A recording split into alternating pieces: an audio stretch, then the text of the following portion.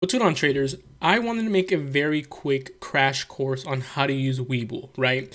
I know after everything that's happened with Robinhood lately, a lot of people have moved over to Webull, but they find the platform very complicated, very hard to use. And I ran across the issue when a lot of people on my Discord that were new to Webull didn't know how a lot of the features worked. So my goal by the end of this video is very simple. You guys will be able to use Webull, how to open, how to close trades, how to look at the charts, how to create watch lists, how to add indicators, and how to use all the important features that Webull has to offer. I'm not going to get into every specific little detail just because Webull does have a lot of things that we can cover, but I am going to go over the basics, like what you need in order to execute and pretty much make money in the stock market. And if you guys have not opened a Webull account yet, go to the link in the description. Right now in the month of March, they're actually running a promo where you're going to get 4 free stocks valued between $8 and $1,600, I believe, if you deposit $100 after opening an account. Not only that, but if you do transfer anything from Robinhood over to Webull, they are waiving that transfer fee. So let's start with the watch list real quick. If you guys want to add something to your watch list, click on the search in the top right hand corner. And you have two options. You can either click on this little plus sign right next to the ticker if you've searched it before. And as you can see, it adds it to your watch list here. Or let's say you want to look up something like AMC. You click on the stock on the ticker, click on the star in the top right hand corner, and it will automatically add it to your watch list as well. You can also edit your watch list by clicking on the little top 3 dots here. Edit this list. You can delete something. You can arrange the order by dragging this around here. And you're pretty much free to do whatever you want with your watch list. Whenever you swipe to the right, you'll have access to what positions you have open. So just a really good way to see what you're watching and what you actually have open. Now this next feature is going to save you guys a lot of money because I know some of you pay people for a watch list and you don't need to do that with Webull. If you click on the markets button, you're going to see a lot of information on here. First thing you'll notice is that you have access to United States, cryptocurrencies, and just the global markets in general. As people who are just starting off, I'm assuming you guys are going to be taking a look at crypto in the United States majority of the time. So here within the United States, you can actually see the 3 major indices: the Dow Jones, the S&P 500, and the NASDAQ. And this is updated every day in real time, so you can see what the markets are doing every day. As you scroll down, it'll show you how many stocks declined and how many stocks moved up that day. You have your net inflow, and then this is the good part. In my opinion, the best feature of this markets button is this. I consider this a scanner. As you can see, it tells you what stocks are top gainers, what stocks have been top losers, what stocks have been most active that day, and what ETFs were the most popular. The reason I say you guys can save a lot of money is because if you look at the top gainers and you click on pre-market, you can see all the stocks that actually are running in the morning. Majority of the time when a lot of people make these watch lists, they look at what are the top percent gainers in the pre-market. That's how they can determine what's going to be moving while the market is open. And you can play around with it. You can see what was a top gainer after hours, in the past 5 minutes, in the past 5 days, in the past 52 weeks. But if you are one of those people that want to know what's the hot stock that's running that morning, the pre-market scanner is going to be your favorite tool. And the cool thing about all this, guys, is it updates in real time. And if you scroll down a little bit more in the most active, it basically shows you what stocks were mostly traded that day, where the majority of the volume was at. And that's a pretty good feature to have because if you know what stocks a lot of people traded that day, you know what you can add to your watch list for the next day. I can bet you that 4 out of these 5 stocks in the most active list are going to be on people's watch list for tomorrow. And if you scroll a little bit more towards the bottom, it just tells you what are the best performing industries in the past day, in the past 5 days, month, 3 months. So this markets feature just gives you a lot of access to information that's super useful and super helpful. You can even look at cryptos. You can see what Bitcoin, Ethereum, the top 3 are doing. Everyone's favorite, Dogecoin. You can even click on these and add them to your watch list as well. You see the little star in the top right hand corner, added it to my watch list.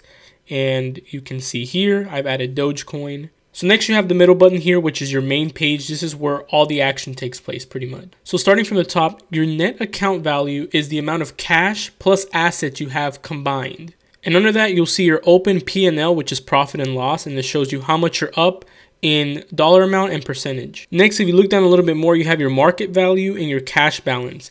What you want to keep in mind is that market value is the amount of money that you have in stocks.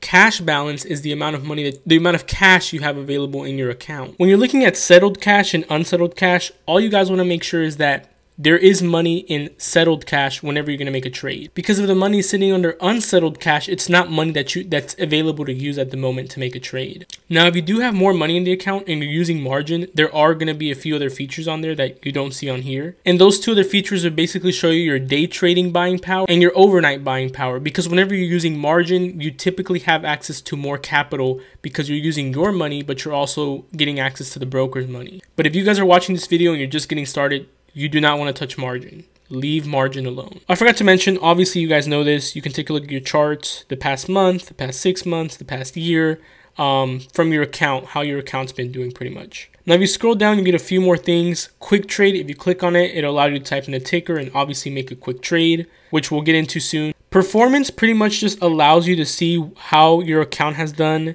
You can check how your account's been doing for the past 5 days, for the past 6 months. You can even set a custom date. So if you wanted to know what your account was doing just in the month of March, you can literally set it to just the month of March. And if you scroll down on performance, it'll tell you how much you've made from stocks, how much you've made from dividends, any other fees, any margin that you've paid. The transfer button, that's going to be very useful for whenever you're moving money from your bank account over to your brokerage account, or when you're moving money from your brokerage to your bank account. And just to quickly get into the more, this is just going to show you a lot of account information, account details. If you want to apply for options trading, you can click on that. If you wanted to do crypto trading, you could do that. Just a lot of account information, account detail, trade confirmations, account statements, tax documents, all that like settings and personal stuff is going to be sitting in the more section. And then lastly, you can see your positions, what positions you have open. So here you can see I have TJ Maxx, which is ticker symbol TJX.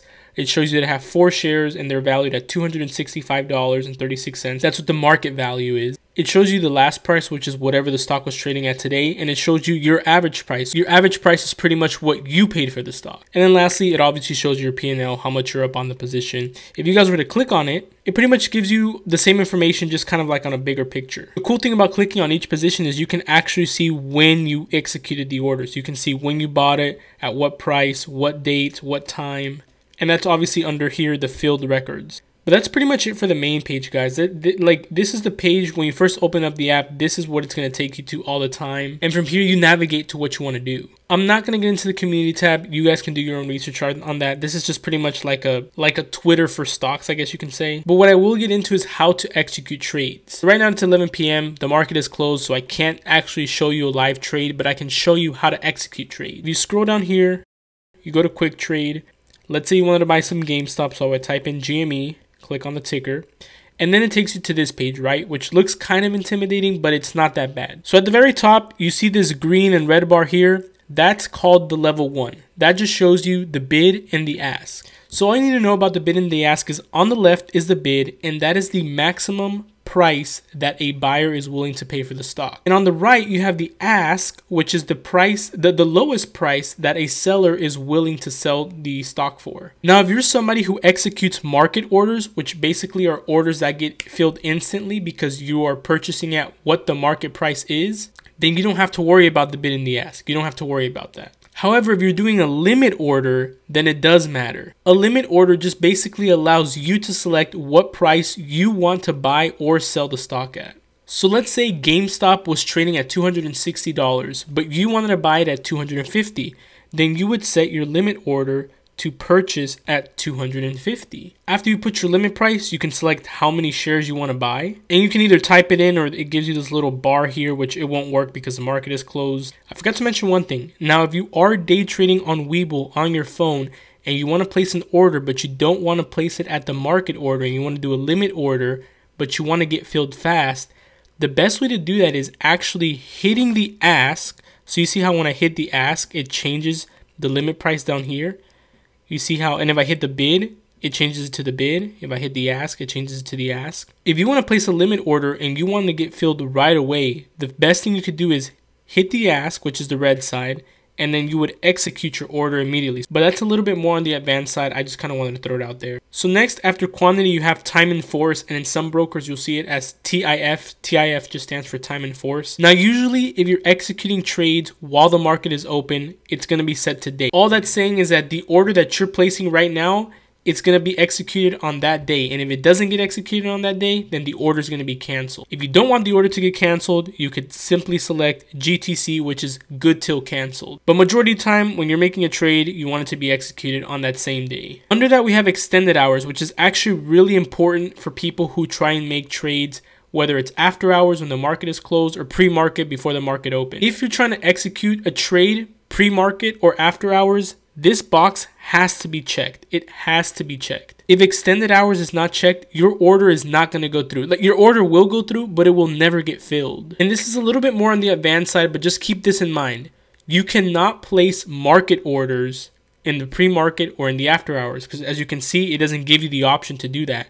It has to be a limit order. Only limit orders can be executed in the pre-market and in the after hours. So once you've done all that, once you've filled out all the information, which is usually very quick, this is just taking long because I'm obviously giving an explanation, but it should be as quick as doing this: opening quick trade, clicking a ticker. I want a market order, 5 shares, and then I would select buy. Once you do that, it gives you a confirmation page. I tend to, skip the confirmation page. I don't like that. And then you would confirm your trade. Obviously, right now the market is closed, so it won't go through. And then as soon as you do that, after you hit buy or sell, the order will temporarily show up under open orders. So you'll see it right here. And once the order gets filled, which is usually pretty quickly, depending on what options you selected, you will see it under my position. Now, if you go back to your main page, you'll see your positions. You can click on it, and you can either buy more of your position, and it takes you to the same page where you can create your order, or you can even click on sell, which is pretty much the same process. You just have to set what you want to sell the stock at. If it's a limit order and if it's a market order, then you know it's going to get filled right away. What's up, guys? So I wanted to actually show you a live trade here on Webull that I'm about to take right now. As you can see here, ticker symbol LMND, Lemonade. I currently have 50 shares at $101.94.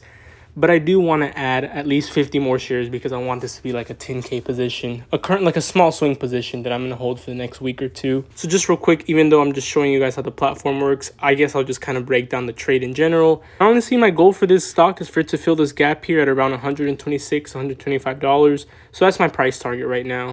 Again, this isn't anything long term. It's just going to be a short term swing. I just want to play this bounce that's going to happen.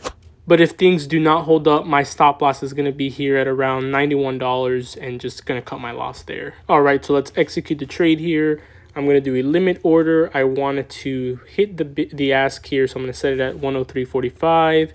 I'm going to do 50 shares just so I can get filled right away. The stock is trading between, the bid is 102.91. I don't mind getting filled at this price. And let's hit buy. If I go to my positions here, you can see that I have 100 shares of Lemonade at an average price of 102.63. Market value is around 10,300. And again, from here, we can look at the quotes. We can look at the charts if we want. But that's pretty much it, guys. You can see here, I have my position. It's 100 shares and it's been filled. Now, the last thing I wanted to get into here are the charts, because Webull does have really good charting software. I'm going to leave this part as simple as possible because every trader is different. Everyone has different indicators. Everybody knows how they like their charts set up. But all you guys need to know is that you do have options to, look at different time frames on the chart. You can even select the 1 minute chart, 15 minutes, 5 minutes. You can pinch it to zoom out. And you can kind of get a bigger picture idea of what the chart's looking like. You can even do the daily chart, so you can look at the bigger picture of the chart. If you click on these little candles here, it lets you select what type of chart you look at. I think candle charts are the best, but at the end of the day, it's personal preference to whatever you guys want to select. If you click on the 4 little squares next to that, it gives you a lot of other options. And that on its own probably requires its own video, but I would just play around with the indicators, see what indicators you guys want to add to your charts or remove. As you can see here, every time I click on an indicator, it kind of just puts it on a chart. You can Ichimoku clouds, MACD, moving averages, exponential moving averages. And as you click them, they also come off. So you guys mess around with that. You add whatever indicators you guys use. But the other cool thing is you can actually draw trend lines, which is pretty cool. You could do a trend line horizontal, to draw those support and resistance lines. You can add text if you want. And just to quickly show you guys how a trend line works here, you would just click on wherever you want it to start. You would drag it down and you would tap, and then you can kind of move it around, click on it, move it around, do whatever you want with it. Obviously, it's not as simple as being on a computer, but it gets the job done. It's a lot better than Robinhood. Again, guys, there's so many features with Webull, and this video would probably be a whole lot longer, but I just wanted to give you the basics, like what you need to get started to execute trades. I really hope this was helpful. I hope this helped you guys out. Again, if you haven't downloaded Webull, link in the description. And if you have any questions, drop them in the comments, because I'm sure other people will have those same questions as well. Like, if you're new to Webull, you should now be able to open up the app, set up a watch list, look for a stock, execute a trade, and know how to play around with your account. The key is making sure you know how to get in and how to get out of a trade, because a lot of people download these platforms, but they don't know how to do that. Anyways, if you guys stick to the end, appreciate your support. Thank you guys, and I'll see you in the next one.